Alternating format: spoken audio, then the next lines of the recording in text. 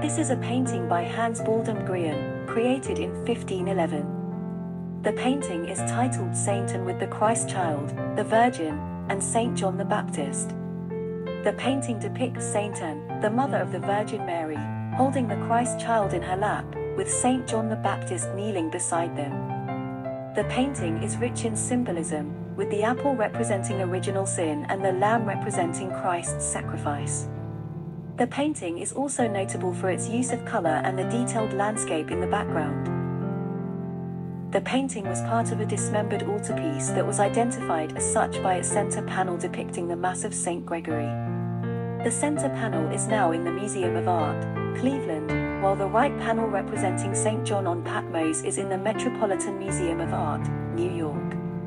The left panel showing Saint Anne with her family was transferred from another panel and is now in the Samuel H. Kress collection at Yale University.